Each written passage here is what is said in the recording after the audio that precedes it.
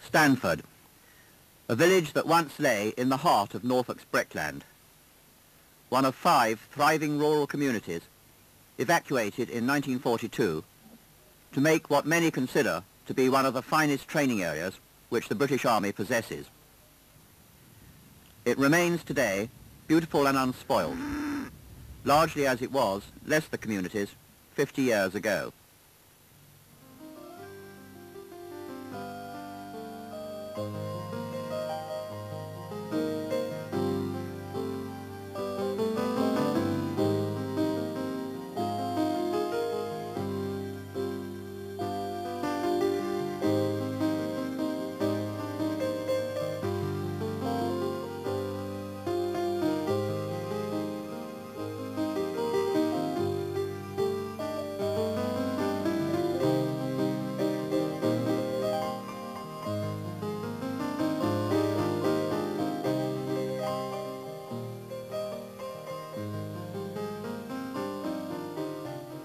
It is a site of special scientific interest, abounding in wild and plant life, where many species are fighting their last battle.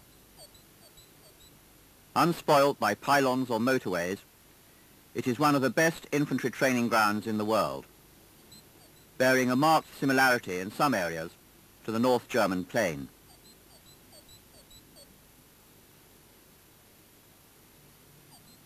Stanford provides a variety of terrain and vegetation, ranges and facilities.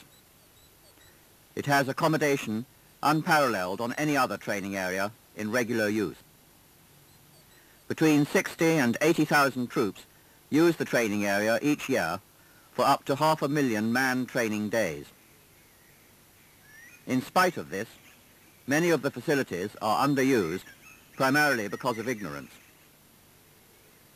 This video will demonstrate to potential users the wide range of activities that can be undertaken.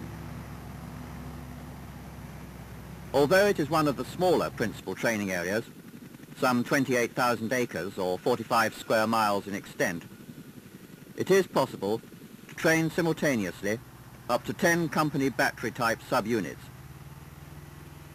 A coordinated exercise could accommodate approximately double this amount. The 5,500 acres of woodland are similar to many of the woods in Germany, and some of them are not dissimilar to parts of the Far East.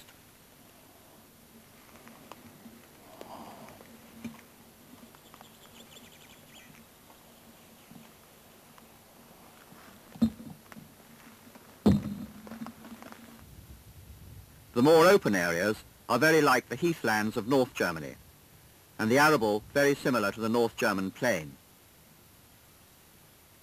Open leafy woods are ideal for logistic units and echelons. Transport aircraft fly in and out of Watton Airfield, some 4 miles to the northeast, and Harriers can land on the specially built Harrier Strip.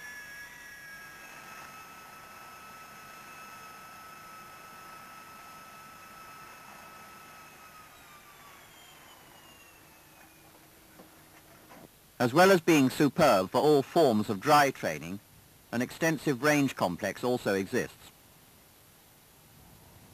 The gallery range at Thetford provides facilities for basic individual firing.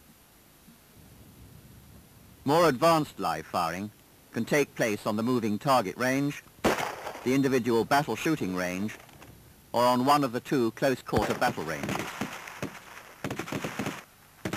The field firing range at Great Carr is a set-piece section fire and movement range, with in-position electric targets and radio-controlled moving targets which fall when hit.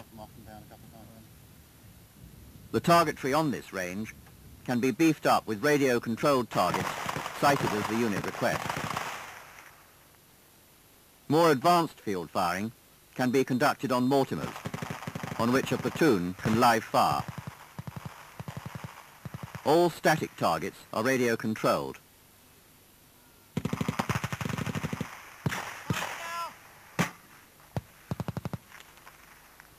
And radio controlled moving targets are provided to add additional interest.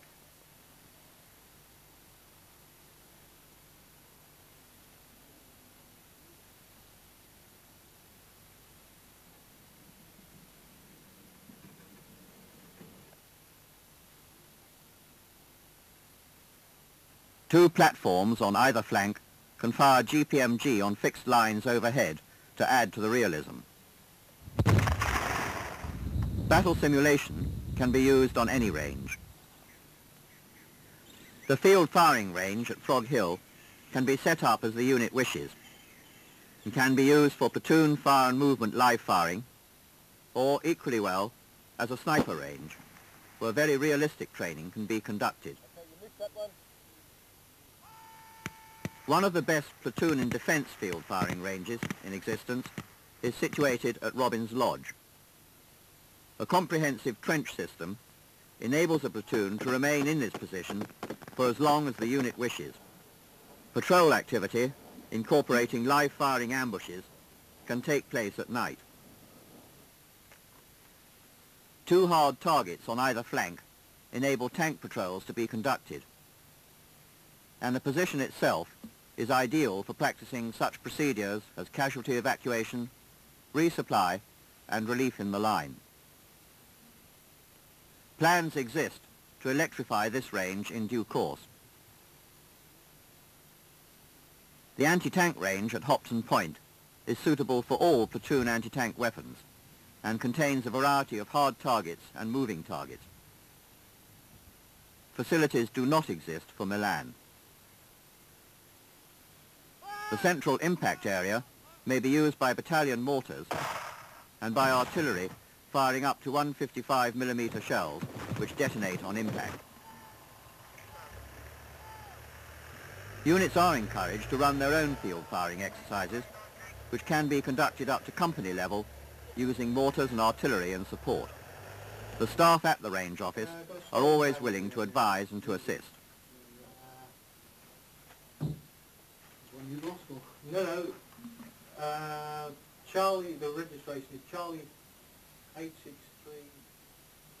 The digging of defensive positions is allowed almost anywhere on the training area, and engineers can lay mines or carry out more extensive excavations.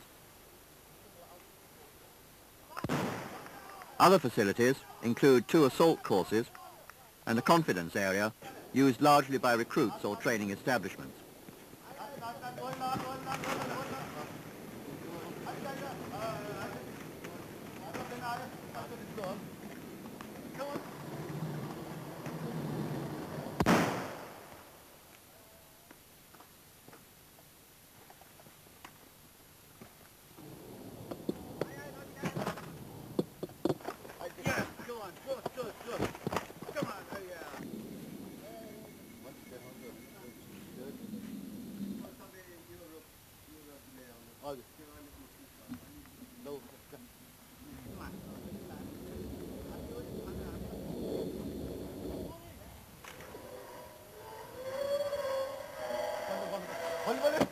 Two dropping zones, one for a company and one for up to a battalion, are in regular use. Water courses exist for bridging and river crossing activities.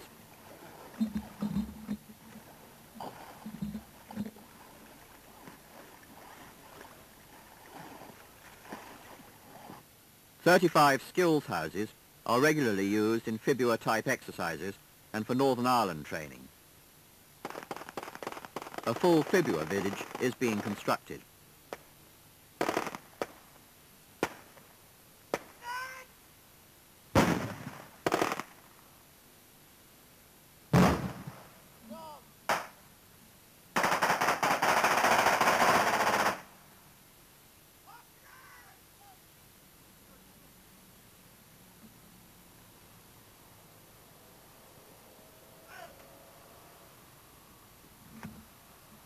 Imaginative and realistic NBC training can be conducted in the NBC compound where facilities exist for warning and monitoring, decontamination, NBC recce, and a full-scale NBC exercise, including a battle run. Lecture theatres and cinemas can be used to complement all training.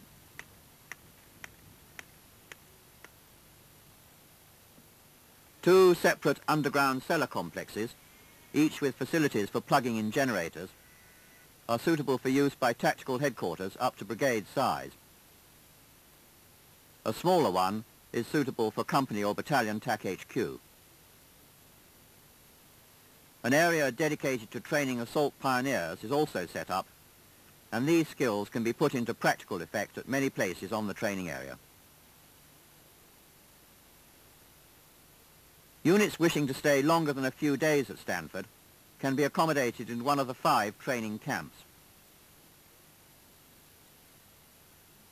All have separate officers' and sergeants' messes, centrally heated barrack accommodation, modern cookhouses, and at Wretham, NAFI facilities are available.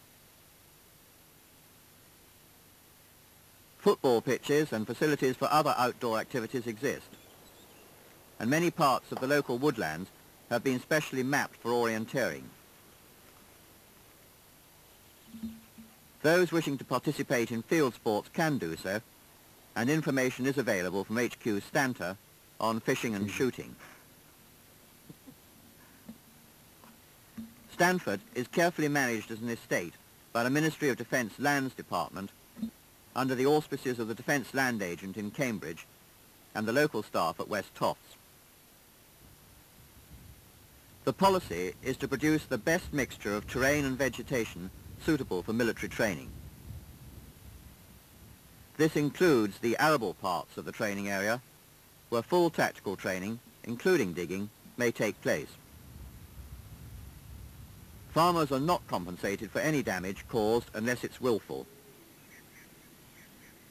The military and civilian staff responsible for running the training area work very closely with the local conservation group and the Nature Conservancy Council to continue to safeguard the interests of the plant and wildlife which is threatened.